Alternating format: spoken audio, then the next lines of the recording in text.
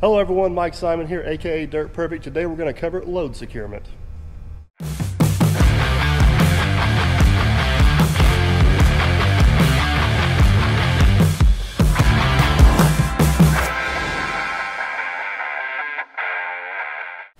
All right, everybody, welcome. Dirt Perfect's here at the Indiana State Police I-70 Terre Haute Scale Facility. We're located just west of Terre Haute, Indiana, of course, on I-70. My name's Brent Hoover. I'm a Master Trooper with the Indiana State Police. I've been in our Commercial Vehicle Enforcement Division for over 10 years now in my career. And today we're going to talk a little bit about load securement, different aspects of load securement as far as what us as roadside inspectors, what we're looking for. So first thing here, Mike, he did a nice job of bringing us a variety of equipment today. So we're going to kind of look over the equipment and I'm going to give you what we're looking for as far as equipment. So since I've got my hand on it, we've got a piece of equipment, but first and foremost, let's start off with chains and binders and how we determine working load limit, size of the chain, any defects and everything else. So first and foremost, we're going to look at the piece of chain itself. So when we're looking at the piece of chain itself, what exactly are we looking for? We're looking at all the available links. Is there any damage? Is there any warping? Is there any bent links? Anything that would look off, we're going to look at. And we even have these tools called a chain gauge. Real nice tool. Chain safe, made by Brake Tech Tools. I love this, American made, but basically what it is, this has numbers on it and the typical size of chains, and we can basically real quick go through and we can find out, okay, that's a 3/8 chain.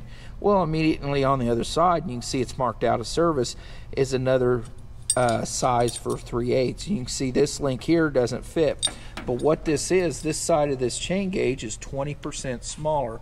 So in the federal regs, any excess wear greater than 20% on any of these links. So if I come through and I go, okay, that's a 3/8 chain, and I'm checking it, and let's just say I get to a spot that's wore or bent or stretch, and I can get my chain gauge on that, I know that, hey, that link's not going to be good enough to use. So plus another nice, and I don't know if they designed it this way, but I like to use this straight edge here to kind of check my links for anything bent. You can see that one's good and straight, so hey, that's gonna pass that test. It's gonna look pretty good.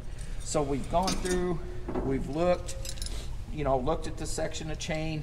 I get a lot of questions about hooks, type of hooks, but big thing is we're just kind of looking, and you can see these G70s.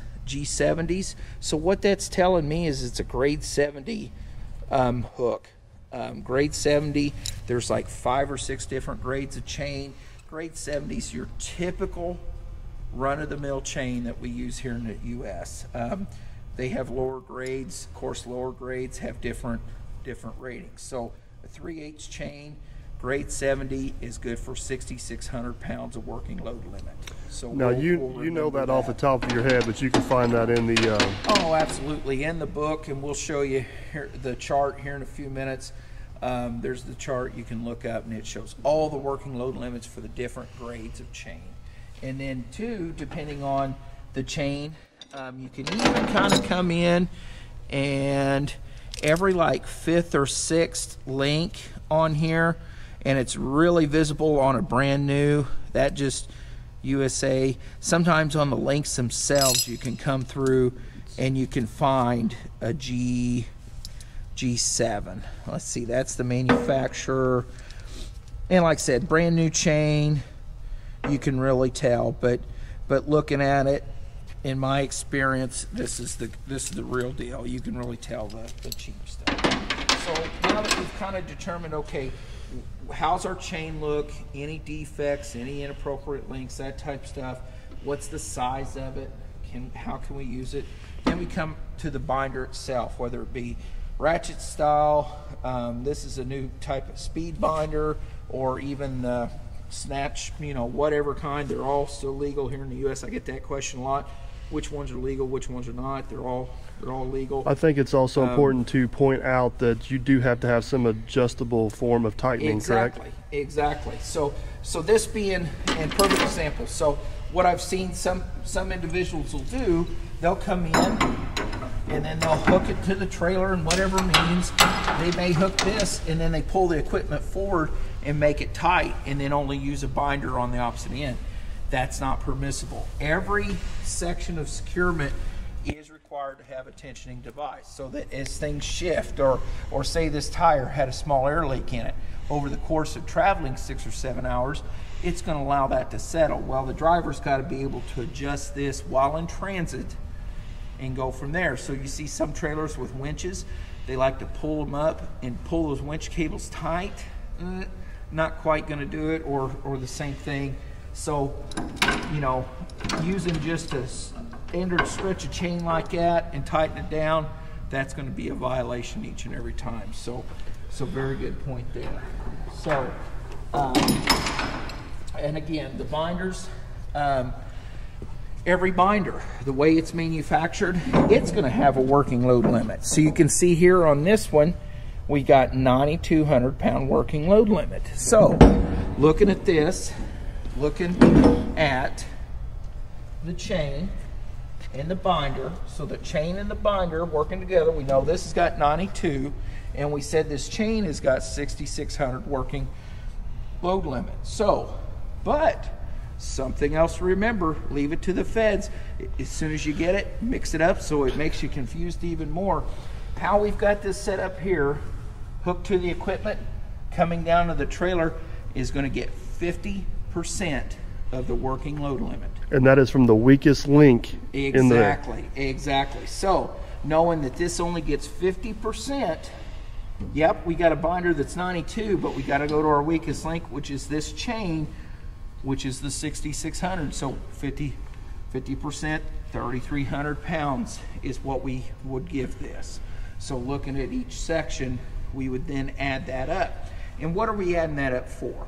Well, also in the federal regulations in 393-130, it says whatever you're carrying equipment-wise and the other sections, you got to cover 50% of the weight. So let's just say this piece of equipment here weighs 50,000 pounds. That means we have to cover 25,000 pounds with our working load limit.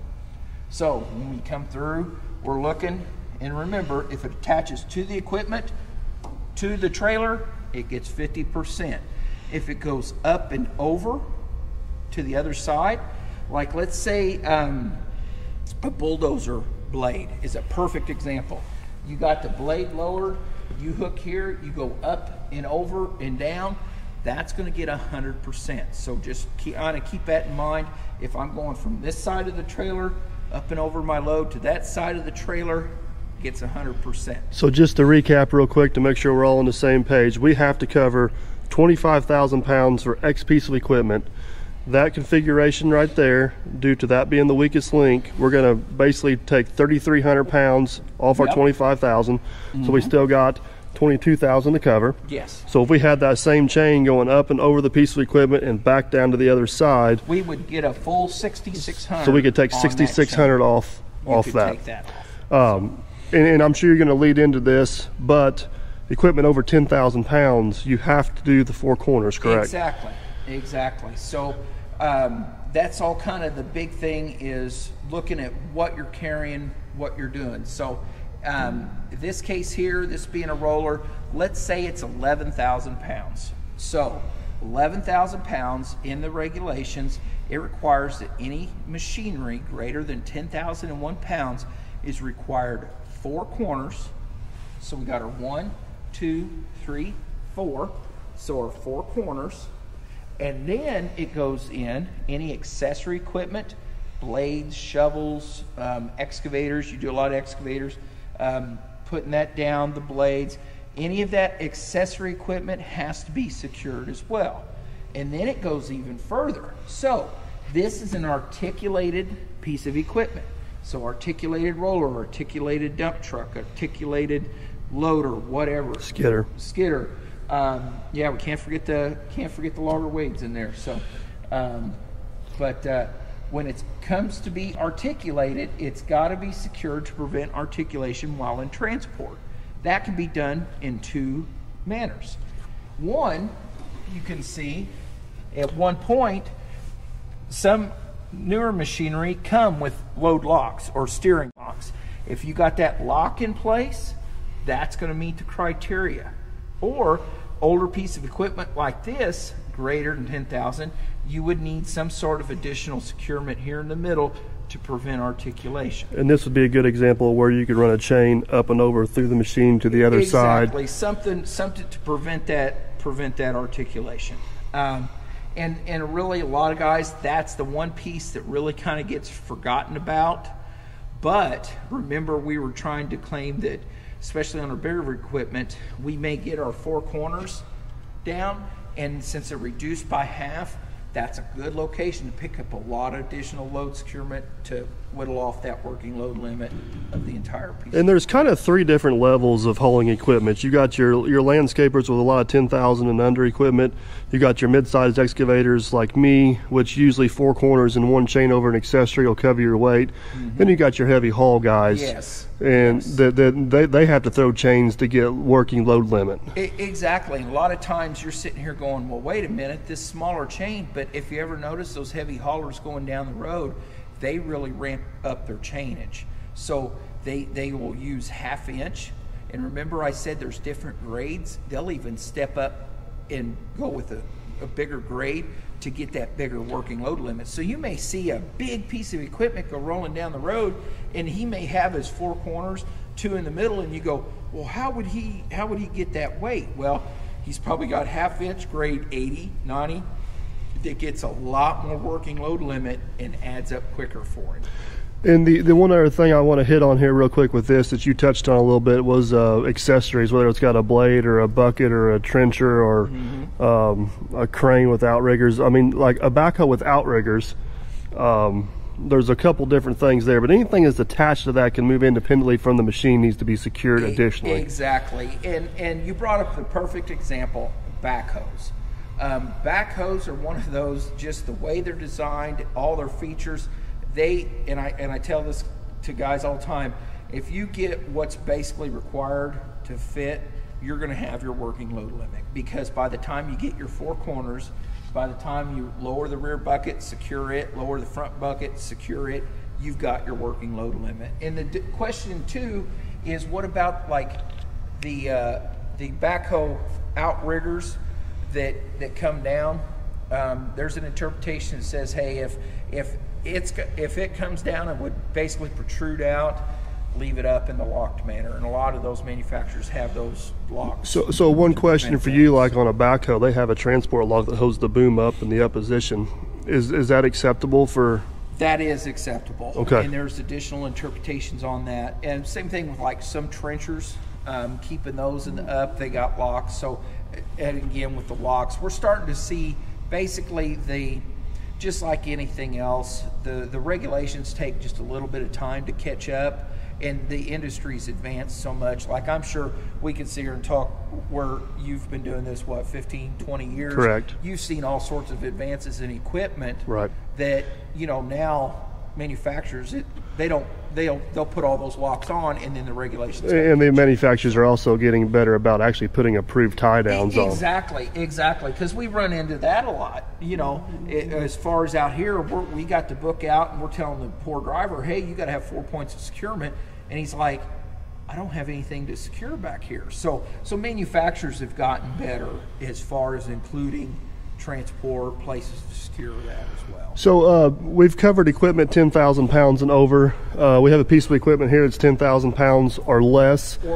So what do the rules and regulations state on this? Basically, in the federal regs, anything less than 10,000 or transporting vehicles, you got to have a bare minimum of one in the front, one in the rear, and you're covering that weight. So basically, one in the front, one in the rear. In this case here, tractor's loaded sideways. We've got straps coming up and through. So again, we would look, and first things, you know, you come through, which tag, it's on the other side. But typically a 2-inch strap, you're looking at 2,000 pounds.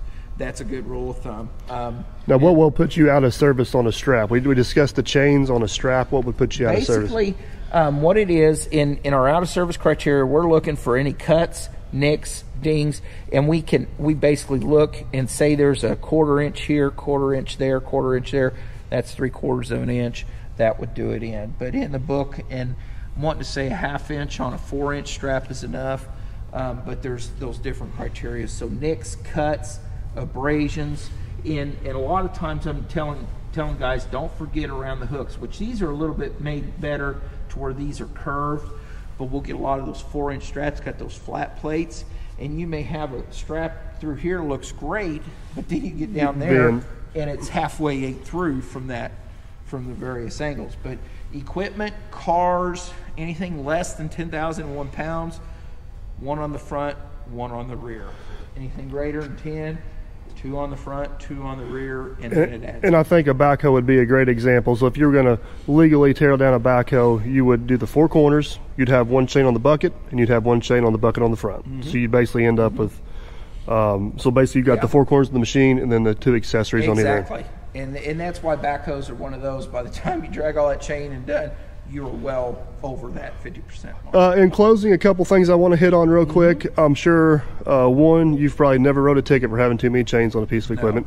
No. And drag another one out. Drag another one out. And if you have a strap that's cut, a chain with a big link, a chain that's loose, that gets minus from your working load limit. So if you don't have an extra chain, and you could get a chain that's out of service, I guess, but if you still got enough chains on the machine to cover the working load limit, you're still legal. Exactly.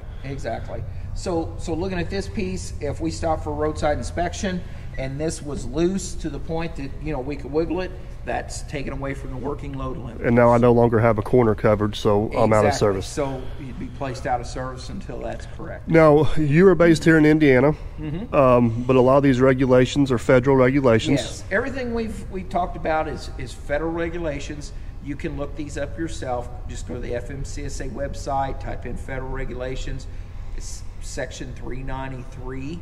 And look in the 100s. The 100s cover all the good stuff about load securement chains. Everything I've been yapping on about is located in 393 100s. And the best way I know to describe this, and please correct me if I'm wrong, but the federal regulations are like the baseline the whole country uses. Yes. Now the states can add to that, so they may have some additional regulations, but this is the baseline. But this is pretty well the baseline stuff. So here in the case of state of Indiana, we adopt everything that the feds put out. So basically, with that being said, if you're a commercial operation, we are going to apply the federal regulations towards that load securement. If you're just Joe Bob, got your own tractor, transporting your stuff from point A to point B, it may not be as stringent, but you still have load securement that you got to check your home state as far as that. If anybody has any additional questions, is there a way to reach out to you? Absolutely. I manage the Indiana State Police Commercial Vehicle Enforcement Division